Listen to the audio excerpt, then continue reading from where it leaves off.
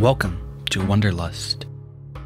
The American bison, the animal whose ancient history and near extinction we've covered in parts 1 and 2 of this series, is, despite the odds, one of the great conservation success stories of United States wildlife.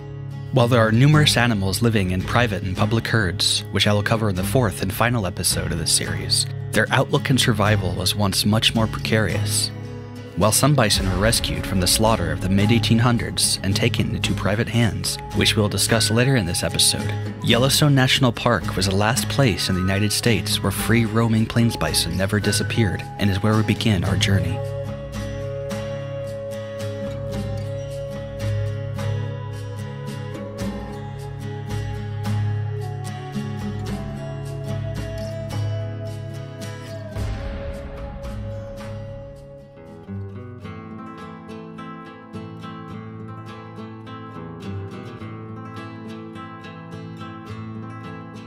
Though now visited by millions of people a year, the protection of Yellowstone was not always certain. To understand how its wildlife were preserved, we first go back to the park's Pelican Valley, just after a powerful March snowstorm in 1894. For several weeks, a group of soldiers were on the trail of a notorious bison poacher, Edgar Howell, known to be armed and willing to kill. One day, when following fresh tracks in the snow, two of the soldiers heard a series of gunshots and followed the sounds to see Howell busy skinning 5 freshly killed bison. Though 400 yards away, and armed with only a single pistol between the pair, they quietly moved in on him while he was engrossed in his work and removed his rifle, leaned against a tree before he could grab it and shoot them. With no way to escape, threatening to kill his dog for not barking in warning, the soldiers arrested him. However, despite the arrest, they had a problem. Poachers could be captured, but could only be escorted out of the park and would face no jail time or fines. Since its creation, legal protection was blocked by lobbying work done by the mining industry, who had hopes that the park's protections would be weakened and railroads built within. As luck would have it, a group of reporters for Forest and Stream were in the park on the day of the arrest. The park superintendent, who had long fought for legal protection, saw the killing as an opportunity to spur public outcry against poaching in the park, and at long last, create legislation to protect it for us all. Working with Forest and Stream and their contacts in Washington, they ran articles about the case, demanding legal backing for the park's protected status. The fervor the photographs of the killed bison created in the public forced Congress to act, and within 2 months, legislation was implemented to end a 2-decade fight for protection. And, in a fitting turn, the first arrest made under the new laws for entering the park without permission, despite an order against it, was Edgar Howell. However, the poaching battle would leave a deep scar for many years after. By the early 1900s, just over 20 bison remained in the park, and it became apparent that outside help was needed to avoid a total population collapse. And this is where we change our focus from the bison on public lands to the privately owned bison and their role in saving the species.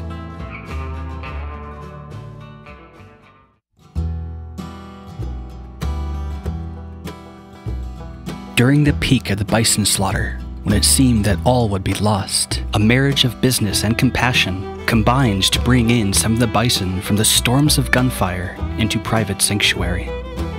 One of these sanctuaries was found in a Texas canyon 1,500 feet deep, 10 miles wide, and nearly 100 miles long. In this canyon, sweeping a dusty wooden porch in the scorching sun, stood a short, dark-haired woman named Molly, or Mary Ann Goodnight. A glance into her eyes revealed her tremendous strength and heart.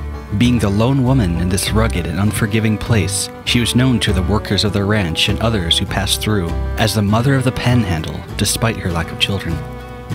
As her 3 pet chickens clucked and pecked at stray seeds, she heard gunshot after gunshot as bison were slaughtered to make way for her ranch's cattle. In her diary, she wrote of hearing the blasts of gunfire in the day and the wailing of calves in the night. These brutal scenes inspired her to action, and with a deep love for the animals, she convinced her husband, Charles Goodnight, to capture several calves and raise a herd on their ranch lands. While Charles experimented with crossing bison with cattle, making what he called catalo, the pair would come to own some of the last purebred members of the southern bison.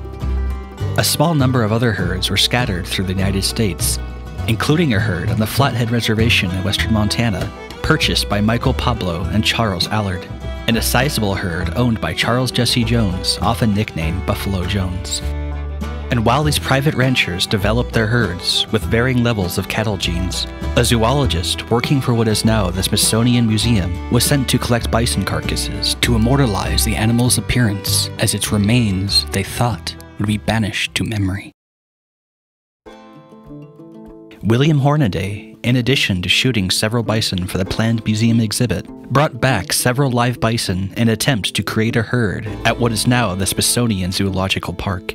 These bison would grow in number over the years and helped inspire the creation of the American Bison Society, co-founded by Theodore Roosevelt, which helped reintroduce bison to public lands throughout the United States.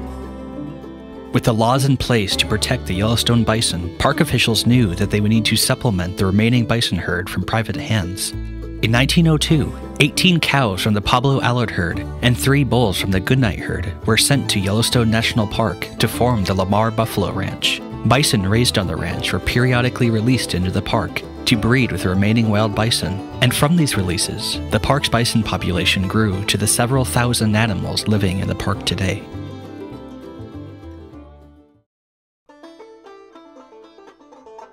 Around the same time as the Yellowstone release, Hornaday, recently hired by the Wildlife Conservation Society, then the New York Zoological Society, acquired bison for the Bronx Zoo from the Smithsonian Zoological Park and Buffalo Jones, and with the help of the American Bison Society, along with funding from Congress, shipped 15 bison by train to Cache, Oklahoma.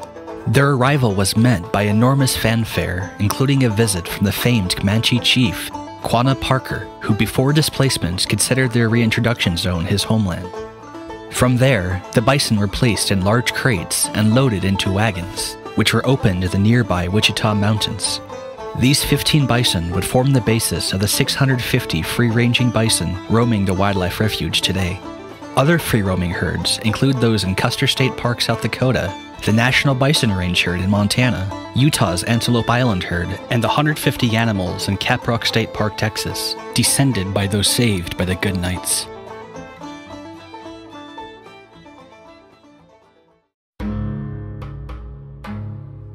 In the next and final video of the Ghosts of the Prairie series, we examine the bison's place in the modern world. From private ranches to public herds, hundreds of thousands of bison live in the United States today, and are the source of much fascination and controversy. From their influence on ecotourism-driven economies to perceived threats to cattle ranching, to reunification with Plains native tribes, the bison's existence is every bit as complex as the societies that surround it. And that complexity, for good or for bad, will be our focus when we next meet. Until then, wander in wonder.